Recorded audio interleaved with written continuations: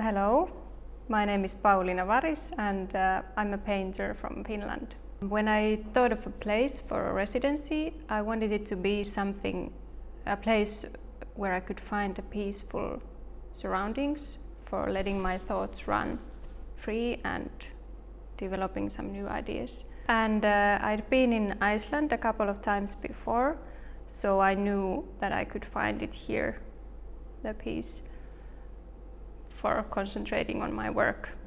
And that's why I decided to apply to Fish Factory. So I didn't have any precise plan what I would do when I come here, but I guess I just wanted to observe the surroundings and the people living here and see what I would come up with, just observing those. And I wanted to collect some material, new material, and maybe develop new ideas and start working with those. So especially during the first week, I was walking around a lot. I was walking at the hills behind the village and walking around the village and at the shore.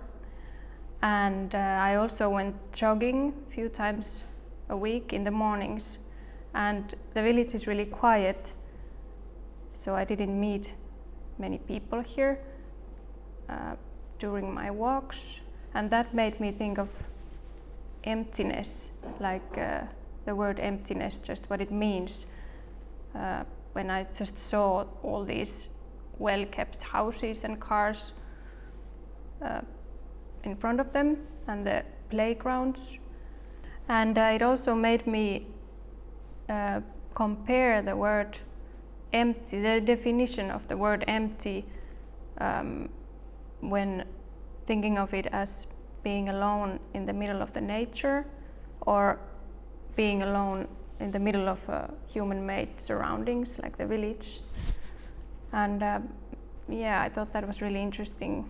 I mean, do we even call the nature empty, or what does the word mean in the end? How do we define it? So, like I told, I didn't really bump into so many people while my walks and my joggings, but the people who were always there were the grass cutters, the people cutting the grass.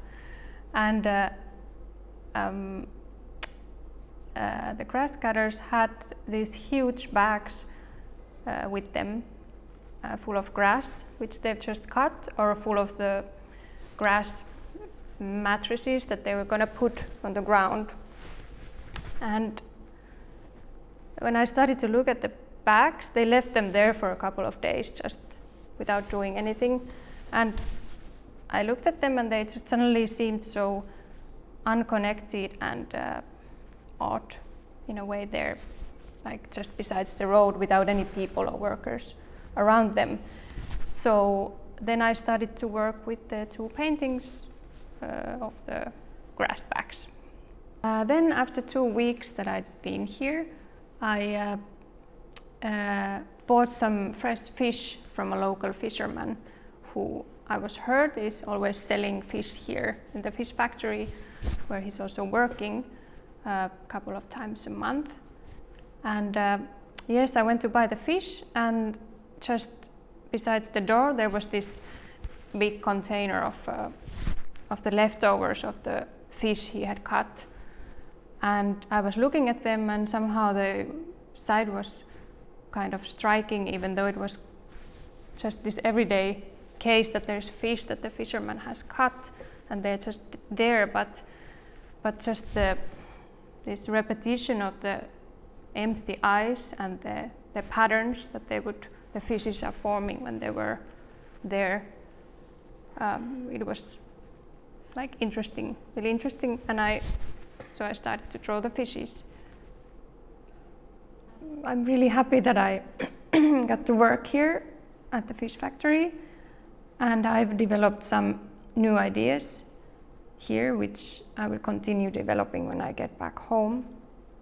I'm really curious and excited to see where they take me. Also allowing the experiences and the memories that I will have from here to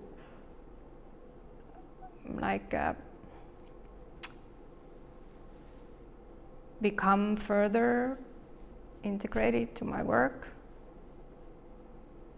And yes, I've been really happy about the opportunity to work here at the fish factory.